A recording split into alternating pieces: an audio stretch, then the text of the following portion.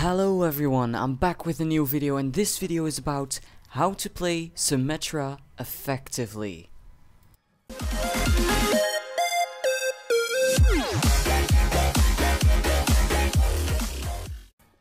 So, Symmetra can be a tricky hero to play. Some people are naturally good at playing her, and some people suck. Like me. But I've done my best for the gameplay, now I'm gonna do my best to explain how to use her effectively. First things first, Symmetra is a support hero, so pay as much attention as you can to putting shields on all your teammates. Now, Symmetra doesn't have a lot of health, and she has a really short range with her primary weapon, so you want to be at short distances from your enemies to be able to hit them. And your turrets also do not have a very long range. It might be longer than your primary weapon, but I'm not sure. These turrets are also very handy because they do a lot of damage. Well, a lot. They do a pretty good amount of damage, and it's like they stun people. You can't move on your fastest anymore when you are hit by a turret of Symmetra. And that's why you should stay near your turrets. They are there to protect you and your teleporter, but I'll come to that later. It's also a really good idea to stay near health packs with Symmetra. Now, all these tasks are pretty hard to keep track of when in game, but all the multitasking ends when you get your special ability, which is a teleporter. You should place your teleporter in a room or another small place which is on your side of the map and on the flanks, so you make it harder for the enemy to find and destroy your teleporter. And a good counter to a teleporter is a Reaper or a Tracer, so be wary.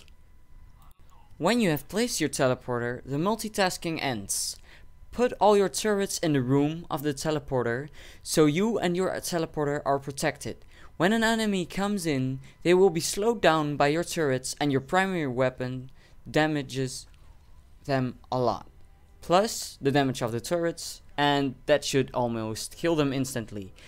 What you're about to see in this room is just genius. This is the first time I thought, let's play passively with Symmetra. And this is where I came with that idea of where you can like do all the multitasking at once. So turrets that protect you and your teleporter, and when friendlies come through the teleporter, you can shield them right away. So that's why I wait near the teleporter and try to protect it. And there I was too late. But look at this! That's just awesome. Got here a triple kill, and I killed that Reinhardt later. That's too bad. That's the play of the game, by the way. Spoiler. Doesn't matter. I'm pretty happy about that.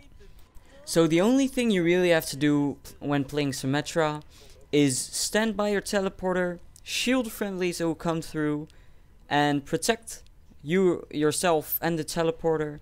And remember, the teleporter makes sure that you can do all your tasks as Symmetra without risking a burnout. Now, when do you want to play Symmetra? When playing Symmetra, it's handy to have the following heroes in your team. Yeah. It doesn't really matter what heroes you have in your team. It could be handy to have a support hero, but since you're always staying close to health packs, it shouldn't be too much of a problem. And when you don't like staying too much near the health packs, then a support hero might be handy. But the support hero is probably not gonna support you, but the other teammates near the objective. Because you're only helping your teammates to get to the objective quicker so that you can win. And when playing Symmetra, you have to be careful of long range heroes and heroes that do a lot of damage at short range. And you might also just be careful for heroes that have a lot of health and do a lot of damage at close range. just like Reinhardt. Just a little example. But yeah, Reinhardt. So that was everything that I've got to say. I hope you enjoyed this video and maybe learned something of it, and I'll see you in the next one. Bye.